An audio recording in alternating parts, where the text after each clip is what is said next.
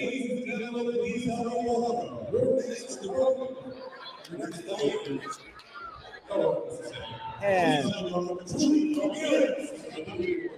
joining me on color commentary for this next fight is James Nesbitt, ASAP Sports. How are you doing, man? Man, I'm good. Happy to see some good fights tonight. Yeah, I can't wait, bro. I can't wait. This one right here, we got a couple of guys on the, couple of girls, in fact. A couple of girls coming in the ring. Yeah. This next bout going down at 128 pounds in the female amateur featherweight division. Coming to the blue corner, we have Julia Ramirez fighting out of AZ Dragons in Phoenix, Arizona. Fighting style of kickboxing, and her fight prediction, she said, was to keep it a surprise. So I'm excited to see what she brings to the ring tonight. Yeah, man, it should be a good one. She's being cornered tonight by someone that's familiar to this promotion, Isaac. So should be a good one to see. Alexia's coming out now. And Alexia Taronji fighting out of Knuckle Sports in Suprise, Arizona. She has been training for 2 years, and she is just 12 years old.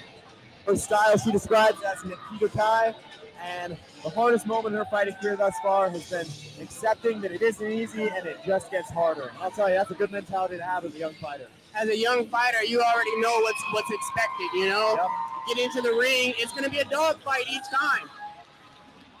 Her long-term goal in fighting is to become a UFC fighter, and hey, how cool would it be down the road, 8-10 years from now, we get to see, hey, we called her amateur debut in kickboxing. There she is fighting in the UFC. That's the best part about this, man. Being in this position, you see all these people coming into their own, growing, perfecting their craft, and we get the opportunity to see it buzz. 100% agree.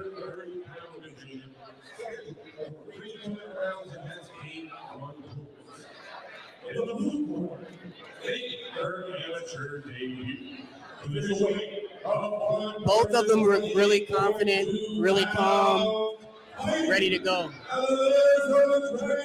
She's got that speaks a lot to the coaching, to their trainers, having them prepared, having them ready, confident in themselves.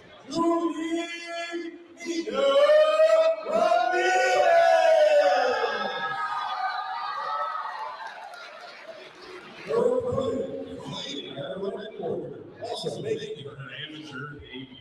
The weight of 126 pounds, fighting out of 2000 sports,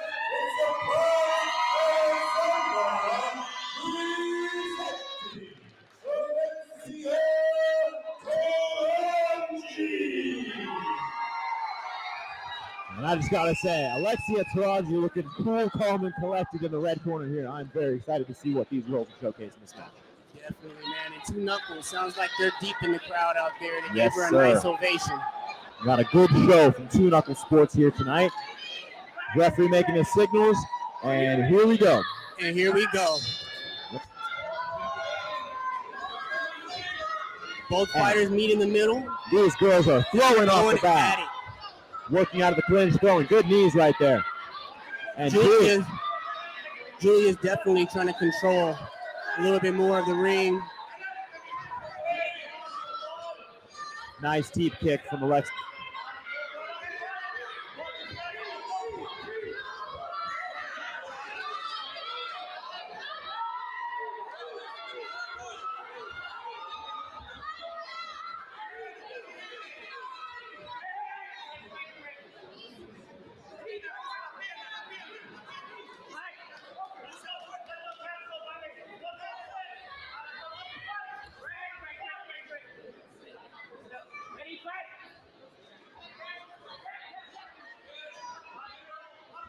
They're giving her just enough time to get in that space that's created with those loops. Absolutely. Julia's really staying in the pocket here, man. Even in the restart, she gets right back in there right away. Absolutely. And if you run off 3 fight appearances, she looks to be the more nervous fighter, and she's gotten in here and looks very composed in this first round. Yeah, that goes a long way with this age group. It really does. Nice. Experience is key in fighting no matter what age group you're in, but it really plays a part down here. And she is just pouring on the offense here as Julia, looking very aggressive throughout this first round and really putting Alexia on the back foot. I give it to Alexia in here, though. She's hanging in there. Looks like she's sticking to her game plan, even with Julia putting on all this pressure. And again, this is the debut for both these girls. So, you know, nerves are definitely there for both. And it just looks like Julia's having a bit more success near the going here. Referee just warned Julia about holding on to her opponent after the knees. And that is the end of round one. Well, that was a pretty good action-packed round one, if you ask me. Who do you see coming out on top that first round? You know, I want to say Julia controlled the fight a little bit more. She controlled the ring. Alexia was kind of put in positions that Julia wanted her to be in.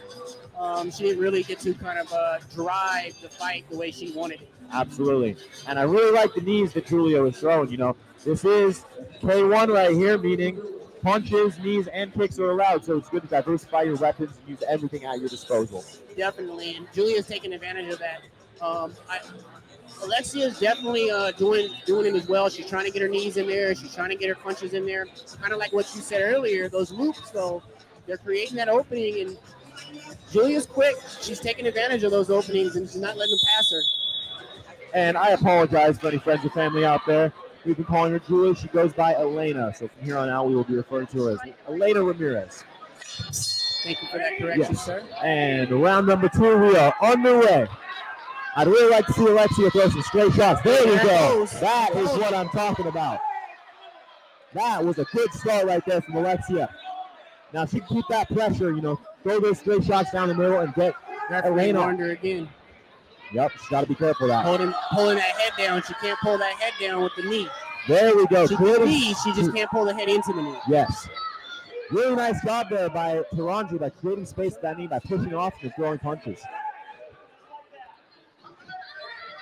Taronji looking much more confident here in the second round. Yeah, she's come out. She's bringing the fight this time instead of waiting for it to come to her. And the ref has taken a point from Elena Ramirez for grabbing the back of the head. Now, you got to wonder, though, because this is K1 rules, if she's used to more of a Muay Thai style where clinches practice consistently, that could be an interesting rule set for her to adjust to.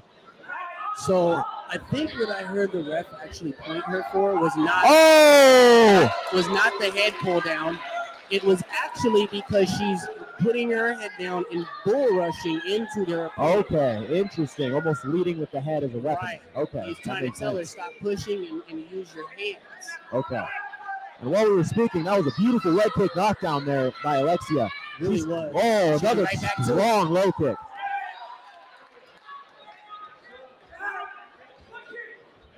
The ref looks like he wants to grab another point from her. Beautiful body work there from Alexia.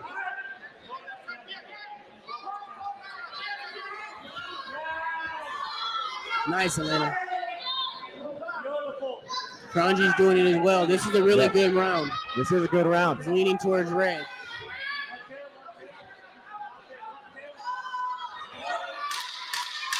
Oh, beautiful punches there from Elena Ramirez. Alexia's firing back. And there is the end of round 2. That was a really good round as well. Very good comeback round there from Taronji. I think she really made the proper corrections in that in-between round.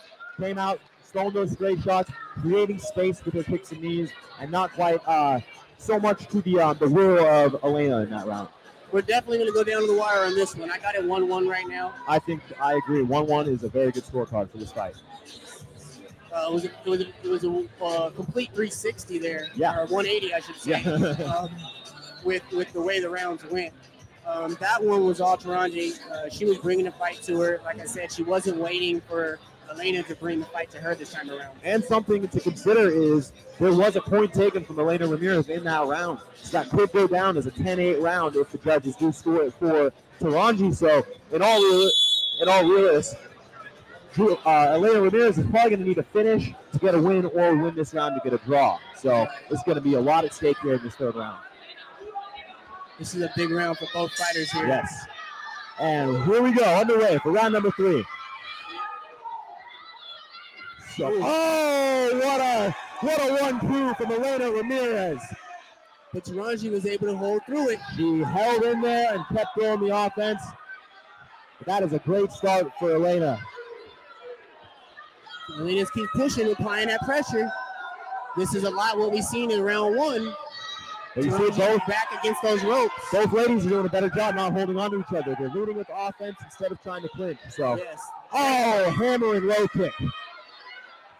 Oh, these two ladies are going at it. This is a great fight. What a fight. Oh, the heart. I would like to see Taronji keep her head up when she's posting those clinches so she doesn't catch a knee.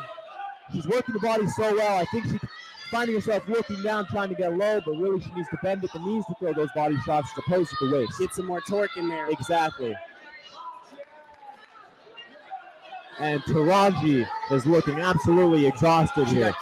She got kicked in the quad. Oh. And here we go. It is coming down to it here. Both ladies throwing in the pocket.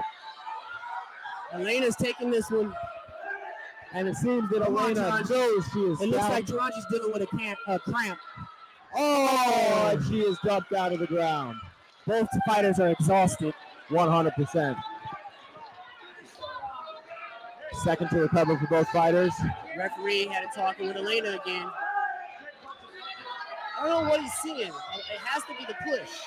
I believe because this is K1 rules, the clinch is limited to a very, very limited amount of time, and when both girls hold on. Correct. You're supposed to, you can grab and do a movement, but you're supposed to let go. And Elena Ramirez laying on the shots here at the end of round 3. Well. What a contest. And down to a knee goes Alexia Taronji, and that will end this contest. What a battle between these two young ladies. So we've seen we've seen Taronji go to the ground a couple of times in that. Would you count any one of those as a knockdown? I think that last one might have been. The ref did not signal for an 8 count, so even if it may have been, it should not be counted on each other's scorecards because the ref has to signal for there to be an 8 count for it to be counted as a knockdown in the scoring. So I believe she got away with a couple right there, but as you pointed out, that last one was very close to being called a knockdown. Very close. I mean, if she doesn't have that, I don't know, man. This one either that last round gave her a draw, or I think Taronji might have been able to pull it out with that point taken away. That's going to be a big part of this score. We're going to see some very interesting scorecards here in just a moment.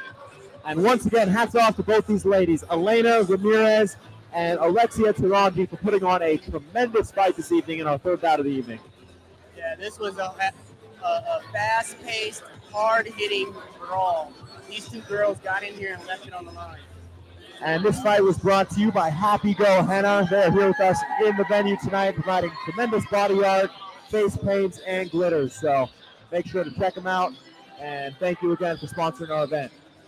If you're in the building, make sure to stop by, bring your kids by, and get their faces painted. Yes, sir. And here is Ryan the Hero Hallman with the official decision. Ladies and gentlemen, judges have reached a decision. Judge number 1 scored the bout 28-27. Judge number 2 scored it 29-26. And judge number 3 scored it 29-26. For your winner by the unanimous decision. Out of the red corner, Alexia.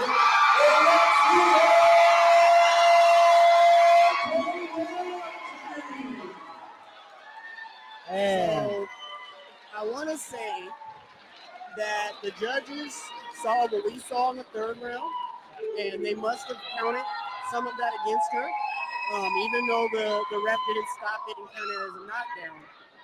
Because one of them had 29-26. I heard a 29-27 as well. Yes. You know, that was a very close fight. A lot of those rounds could have gone either way, but I think the point taken in the second round and, just Alexia in the second round was really what drove her to that victory. So, like I said, hats off to both ladies.